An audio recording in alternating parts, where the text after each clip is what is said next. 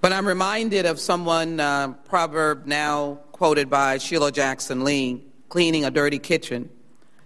You can't clean it with dirty water.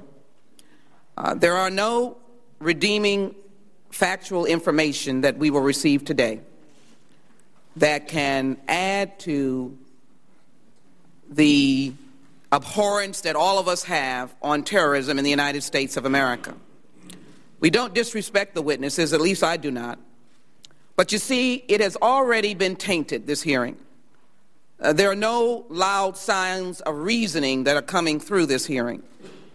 The reason is because it has already been classified as an effort to demonize and to castigate a whole broad base of human beings.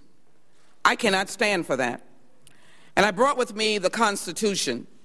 It's a living and breathing document. The First Amendment allows us the freedom of religion, the freedom of association and expression. But I will tell you today that this breathing document is in pain. We could have had a hearing that spoke about any number of issues of terrorism. We might have gone back to the cold cases of the civil rights movement, acts of terror. We might have tried to understand whether Klansmen still roam today and terrorize individuals in parts of this country.